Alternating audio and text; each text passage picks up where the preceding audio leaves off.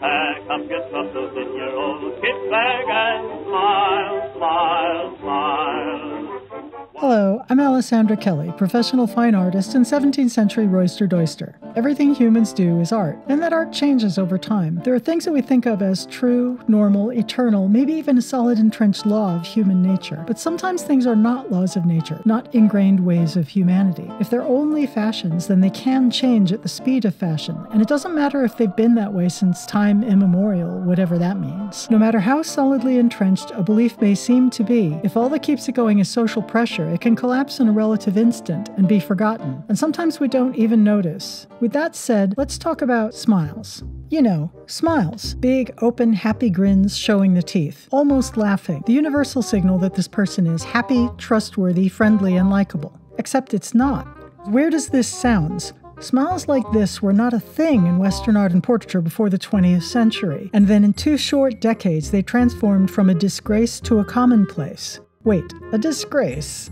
Yep.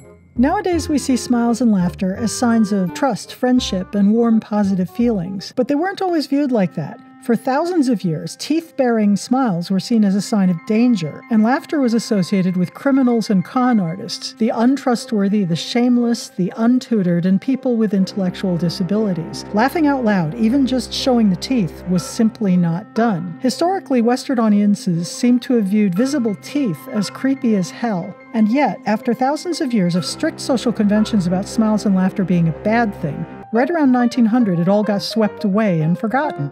Why? Why did this happen?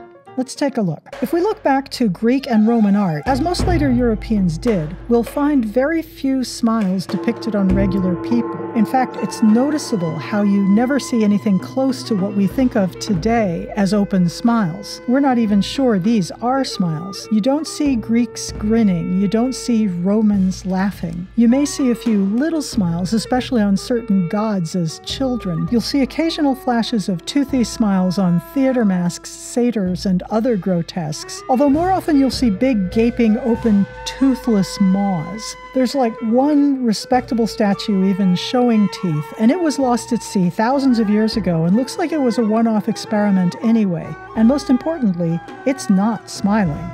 It's not like the Greeks and Romans and later peoples didn't laugh. They had senses of humor. They made jokes. They enjoyed comedies. They smiled. We know because they tell us. They just seem to have felt that it was shameful for respectable citizens to show amusement or delight in public life. In all their official portraiture, in all their art, they are nothing but grim, placid, solemn, and tight-lipped. And then for 2,000 years, Europeans imitated that. Emotions were improper. Passions were animalistic.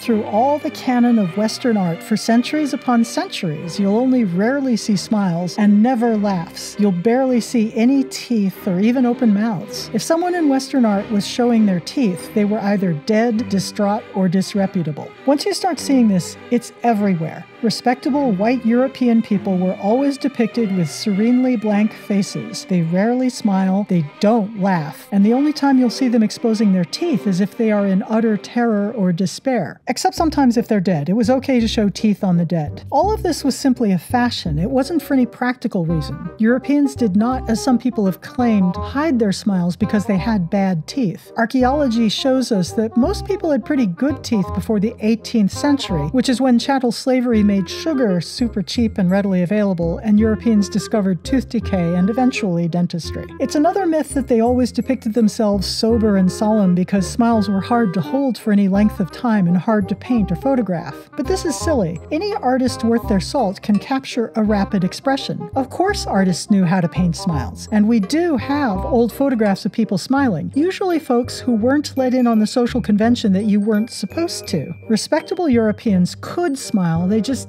didn't where people could see them. Mostly. Or did they? Who are these guys? Well, let's back up a moment, because as you may have noticed, I've been saying it's respectable people, folks like kings and burghers, ladies and saints, who didn't laugh or smile in Western art. So, were there any people who did? Well, yes, as a matter of fact. And here's where it gets interesting. Visible teeth in Western art, until very recently, were a signifier that the people present were of the shameless, the untutored, the disreputable, the foreign, the non-white, and the dead. If adults, they were likely to be on the outskirts of society, probably low status, and probably something shady was going on. These are carnival masks from a medieval chivalry, worn the way some people today dress up as grotesques for things like Halloween and Mardi Gras, a combination of shock and humor. By the 17th century, you started getting a lot of paintings of openly smiling people. These scenes look normal and pleasant and inviting to our eyes. But when you look closer, they're all about sin and shame, either children too young to know better or folks doing crime. Pickpockets, sex workers, gamblers, drunkards, dishonest servants, seducers, and other shady types. Why is this 17th century cook smiling? Look closer. She's making a deliberately suggestive gesture with that chicken and that skewer, and I wish I were kidding. I thought I'd found an exception with this cheerful painting of a domestic childbirth celebration by Jan Steen, but nope. A closer look shows the clues. Someone's making a cuckold sign over the baby's head. The smiling woman is holding her hand out for money from the man holding the baby. And as a major clue, the broken eggs in the foreground are symbols of lost virginity and seduction. So yeah, in old art, big smiles are always a clue that there's a moral judgment going on, and the smiling character is the one cluing us in to the immorality. Smiles were considered so shameful that in 1787, on the very eve of the French Revolution, when court painter Elizabeth Louise Vigée-Lebrun exhibited this absolutely innocent self-portrait with her little daughter, French society lost its mind. This was the big 1787 scandal that riveted the attention of the French court. That's how shameful smiles were considered. Vigée-Lebrun, however, was a statistical blip. Smiles didn't catch on, apart from maybe her near-contemporary Boilly here, who was a student of physiognomy and expression, and he was something of an outlier. Teeth and laughter in art were still out of the question, unless you were a high-as-a-kite Maenad, or someone throwing Christians to the lions, or, well, foreign/non-white. Teeth remained the province of weirdos, disgraces, and flirts. Oh, and actors. And then right around the year 1900, everything changed. Within the space of a few decades, barely a generation, big smiles, which had been frowned on for millennia, stopped being seen as sinister and suspicious and started being seen as normal and friendly. So what happened? 2,000 years of seemingly established, immutable, rock-solid tradition vanish in a relative instant. Well, let's look where it happened, right at the end of the 19th century. Something about the late 19th century changed how people thought about smiles and teeth and laughter and shame and respectability and what's normal and what's right. Because of the timing, at first I thought maybe it might have had something to do with the rise of psychology. But then I read some contemporary works on the theory of laughter and smiles, and they were all old-school nasty. For example, in 1900, French philosopher Henri Bergson wrote that laughter's main function is punitive, a socially enforced shaming and punishment of the immoral, the nonconforming, the unattractive, the awkward, and the disabled. Clearly, these theories are not part of the social change that was going on. So what did change? I think a good part of it was women's rights, and part of the reason I think this is because smiles were, and in some respects remain, very gendered. It began, as so much does, with Scandinavian avant-garde artists, and it was women who led the way. In 1881, when ladies dressed like this and society looked like this, Danish artist Bertha Wegman painted this absolutely gorgeous portrait of her friend, roommate, for God's sake, historians, her partner, the artist Gianna Bauch, smiling and relaxed in a way we see as perfectly natural.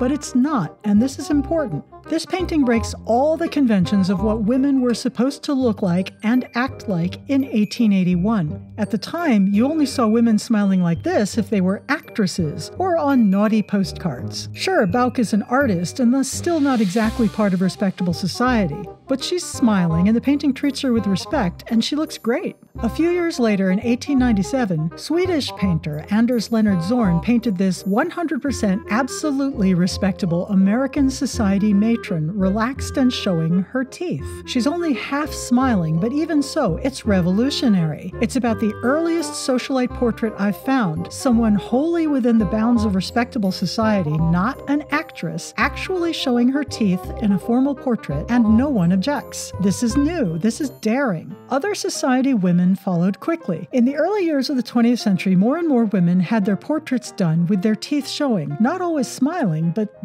teeth. Right through the first 2 decades of the 20th century, you had this invisible revolution. In a relative eye blink, in less than a generation, they became normal, ordinary, everywhere. By 1910, toothy smiles were semi-respectable, even if they still retained some aura of naughtiness. And the superfans showed up. French painter Émile Vernon, for example, had already made a career of soft-focus, colorful portraits of pretty girls. But right around 1910, he started giving them really noticeable, sharp-focused, toothy smiles. I mean, it takes all kinds, and it's mostly harmless, but it's also kind of hilarious that it happened pretty much the instant the toothy smile became socially okay for women. By the way, this is also when you can start telling imitation historical paintings from real ones, because later painters could not resist adding the newly socially acceptable, but still slightly naughty smiles. There is no way these paintings were made in the historical period they depict. You can tell by the smiles. Men's smiles lagged behind women. You didn't really see men begin to smile in pictures until the First World War. And something about that still feels weird and uncomfortable to me, like it was a deliberate choice to put a jovial front on a super grim business. Formal painted portraits of men are the one art I found where smiles are still rare to this day.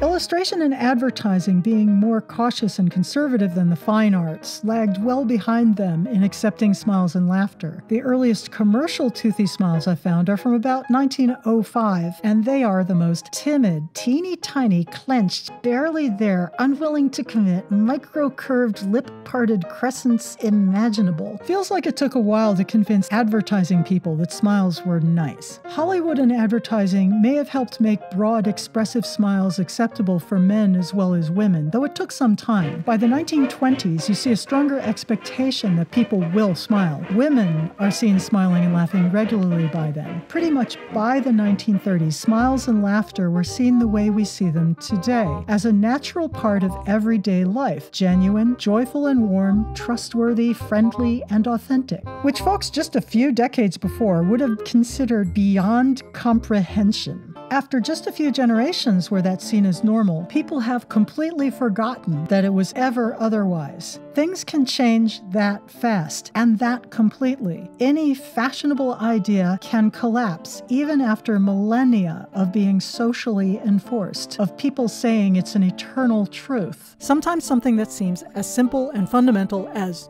never laughing, never even smiling, is just a fashion. So yeah.